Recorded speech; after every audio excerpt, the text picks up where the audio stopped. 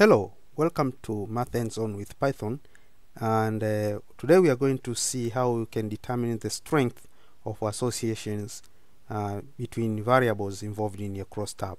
So in the previous video of the chi-square test for independence, we discussed the two main things, the chi-square test and the expected frequency count. But the chi-square test only shows if there is an association existing between the variables involved, but it doesn't measure the strength of that associations.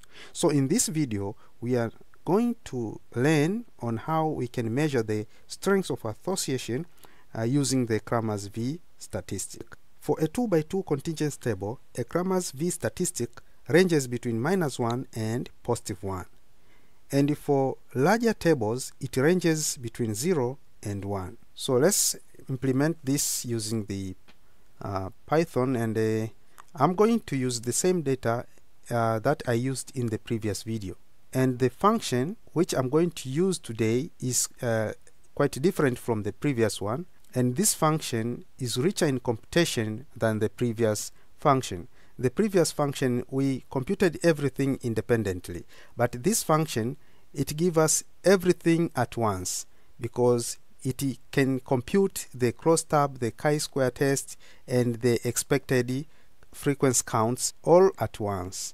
So this function is called the research_by, and we import that function, and also we are going to use the panda, and the data frame, as I said, I'm going to use the same file. For those who didn't check the previous video, let's print this file and see.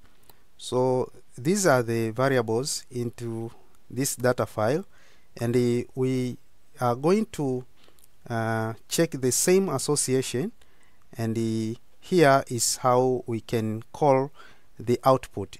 So the research_by function, basically it creates a crosstab and also compute the chi-square test and the expected frequency counts.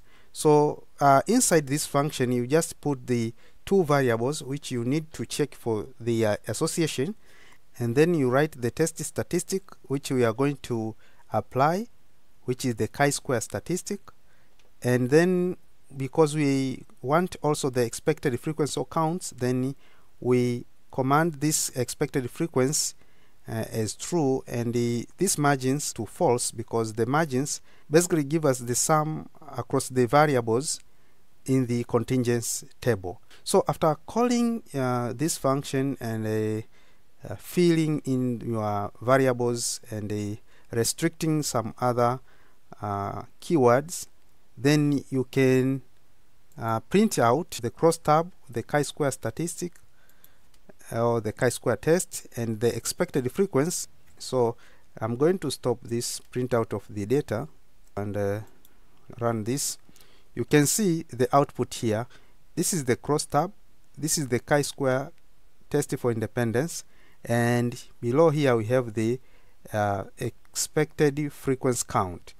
And in this chi-square test for independence, you can see we have the Pearson chi-square statistic, which is this value, the same as in the previous video, and its corresponding p-value, which is this one, very small. And below this table we have this Cramer's V statistic, which is a point of our interest for today's tutorial. So from this research_by function you get the informations about whether the variables have an association or not, and also it gives you the strength of that association. So you can see this function is more better compared to the previous one. So the interpretation of the Cramer's V statistic, as you can see here. So thank you for watching. Don't forget to subscribe, like, comment, and share this video. Until next time, goodbye.